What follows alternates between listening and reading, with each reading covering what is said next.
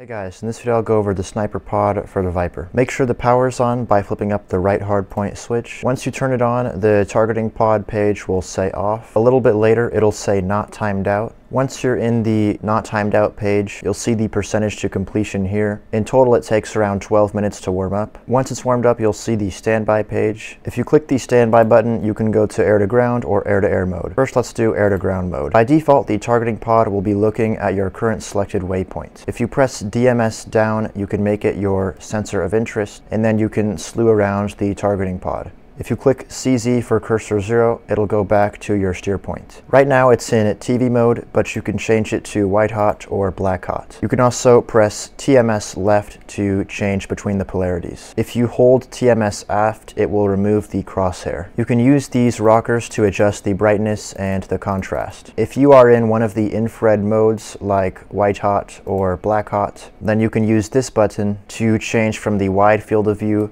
or the narrow field of view. You can also use this button up here. However, if you click this button, it gives you extra field of view options. Right now we're in wide extended range, narrow, and narrow extended range. I'll go over how extended range mode works a little bit later. Now let's go to TV field of view. In TV, if you click the pinky switch, it's a little bit different. Right now we are in the wide mode for TV, which is actually the FLIR. If you click it, it goes to picture-in-picture mode, which is where it has the actual TV view in the middle and it has a FLIR view on the outside. So that way you get the clearness of the TV camera and also the expanded situational awareness of the FLIR camera. If you click it again, it has just the TV camera, and if you click it again, it goes back to the TV wide field of view, which is really just the FLIR. You can do the same thing by clicking this button here. The only difference is that this button also gives you the TV expanded view, and once again I'll talk about the extended range view later. You can also use the manual range knob to zoom in and out. Let's go over some of the controls. If you press override, it forces it into standby mode, and you can press it again to go back to normal mode. This chooses the tracking mode. If you have it to W, it'll only track white points.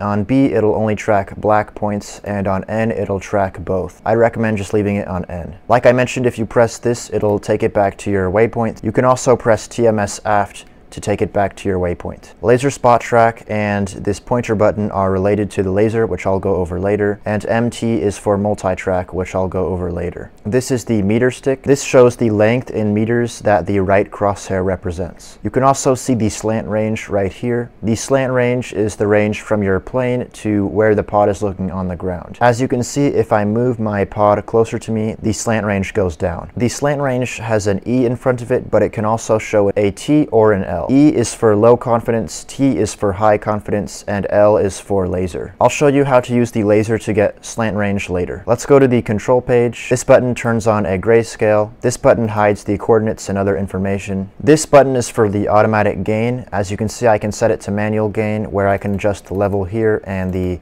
gain here. You can press it again for auto gain. This disables TV mode. If I press it off, then I can only use the FLIR modes. If I click it again, then it allows me to use TV mode. This is for the focus control. If you have focus enabled, you can move your slew controller up and down to adjust the focus. You can also do autofocus if you are in any track modes, which I'll talk about later, but for now I'm just going to go into area track. If you're in any track modes and you press the slew controller left or right, it will enter autofocus. Now keep in mind, with the focus, whenever I adjust it, it seems like it's always the clearest on 50. Also, every time I use autofocus, it always just sets it back to 50. So I'm assuming that with the focus, you don't really need to mess with it. You can just leave it to the default and that should be it. This button that says V-inst will replace the coordinates here with degrees to show where the FLIR is pointing. Keep in mind, this only works if you're on the ground, and it's meant for the ground crew. You don't really need to mess with it in DCS. There's also the FLIR calibrate button. The manual said that the FLIR picture quality can decrease over time. In the manual it said every once in a while you can click this to do a FLIR calibration and it will correct the FLIR for you. It takes 30 seconds and you can abort it if you want. However, it said if you abort it, it can make your FLIR worse. So if you click it, you should just finish the calibration. Then there is the auto bore button. This also works on the ground. This will bore sight the TV camera, the FLIR camera, the laser, and the laser spot tracker to make sure they all look in the same place. The manual also said that this is meant for the ground crew, and they're all already correct in DCS, so you don't need to use this button. That was the control page. Now let's go into the tracking modes. The tracking mode will be shown on the bottom. As you can see, I'm not in any tracking modes right now. If you press TMS right, you enter area track. TMS forward will enter point track, which is good for moving targets. Also keep in mind, if you hold TMS forward, it'll be in area track, and then if you want, you can slew it over and release it to enter point track. If you hold TMS right, it will enter inertial track. What inertial track is used for is, let's say you have a point track on a moving car. If the car is about to be obstructed behind a building, you can hold TMS right to go into inertial track, and the targeting pod will keep moving at the same direction and speed as it was. And then once you see the car again, you can slew the targeting pod onto it and recommand a point track. Now, one thing I've noticed is that if you're doing an inertial track, once you see the car again,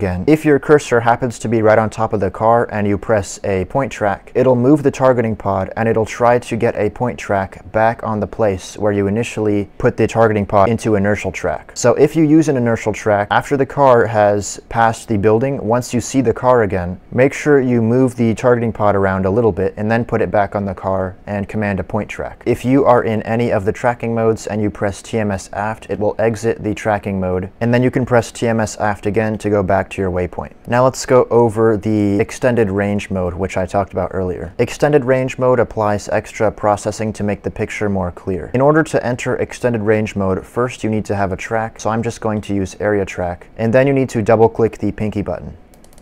You'll see the XR blinking, and once it's done, you can see the image will become more clear. If you're using one of the FLIR modes, you can use extended range mode in the wide field of view or in the narrow field of view. The TV camera has only one field of view, and it works the same. If you have a track and you double click the pinky button, you can go into extended range mode. The other way you can enter extended range mode is by clicking the button up here. Also, when you are in extended range processing, you cannot use the manual range knob. Now I'll go over multi-target track. If you press the MT button, it goes into multi-target track. Multi-target track changes how the controls work. If you press TMS up on a target, it will put a circle around it. If you press TMS up on any other targets, it'll put a circle around them too, and it'll change the other ones to a rectangle. The circle target is your current selected one. All the other targets will have rectangles. If you use TMS right, you can change which target has a circle over it. If you want to automatically move the camera to the circle targets, you can hold TMS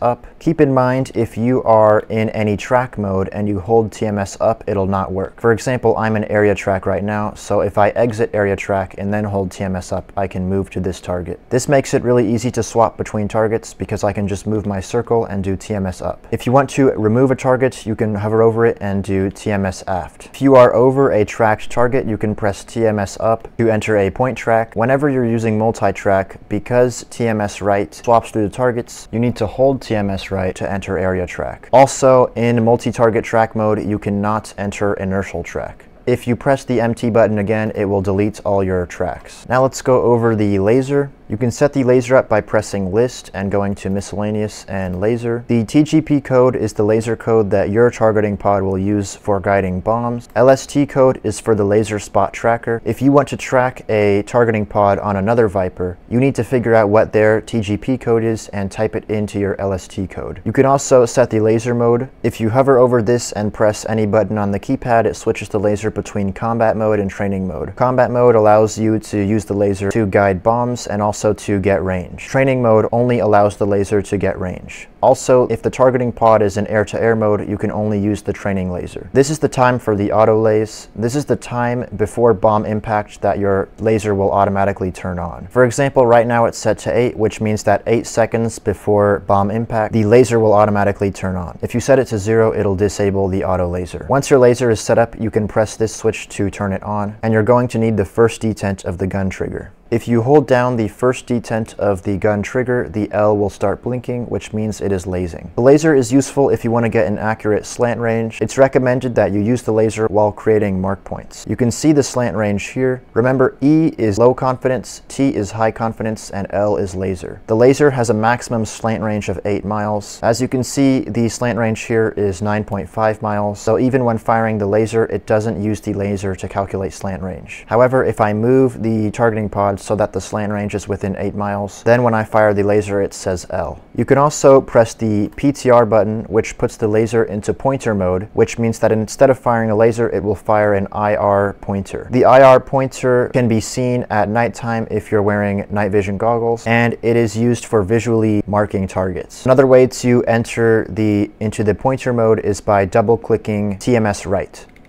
This is what the pointer looks like. There's also the laser spot search, which allows you to track other people's lasers. Like I mentioned earlier, if you press list and go to miscellaneous and laser, you can type in the laser spot search code, and then you point the targeting pod in the general area of where it is supposed to be and press the LST button. You can also use the uncage button. Last thing to note about the laser is that if you are in CCIP bombing mode, you can press the trigger to the second detent to activate the laser for 30 seconds. That was the targeting pod in air to ground mode. Now let's go into air to air mode. When the targeting pod is in air-to-air mode, it will follow your radar cursor. As my radar cursor moves left and right, you can see the targeting pod moves with it. Also, the elevation control on the radar will adjust the elevation on the pod.